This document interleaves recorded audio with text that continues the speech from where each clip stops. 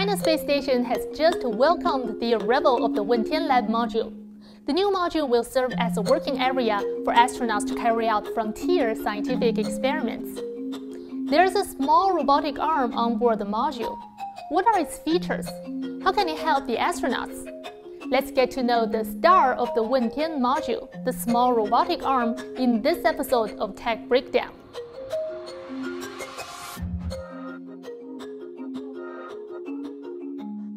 Before the arrival of the small robotic arm, there was already a larger one working at the space station.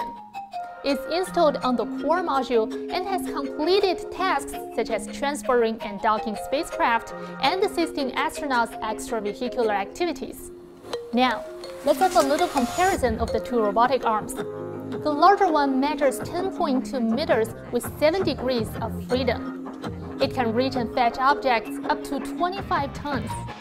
The small one is half the length of the larger one, with a load capacity of about 1/8 of its predecessor.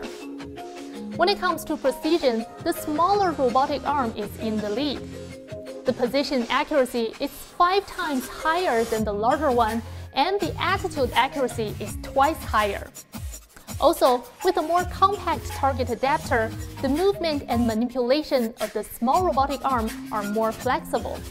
The newcomer provides a larger robotic arm with more possibilities.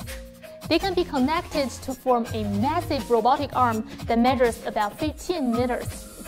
This combination can cover a wider range of extravehicular activities, transfer for a wider area range, and reach different positions for detailed operations.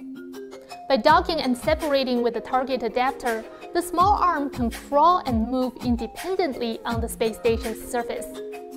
It can help the astronauts in spacewalks, such as the assembly, construction, maintenance, and repair of the space station, and support space applications.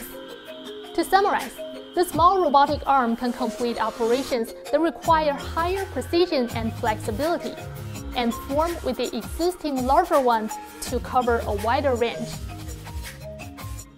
Currently, the Shenzhou 14 crew is in the space station.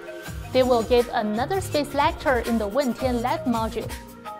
Following the launch of Wentian, the Wentian Lab module is scheduled to arrive at the space station in October, and then the Tianzhou 5 cargo spacecraft and the Shenzhou 15 crewed spaceship later this year. The crew members of the Shenzhou 15 will join the Shenzhou 14 astronauts for the space station's first ever crew handover. The rest of the year is going to be full of excitement for China's space station. Stay tuned to CGTN. We'll bring you more about the following space missions.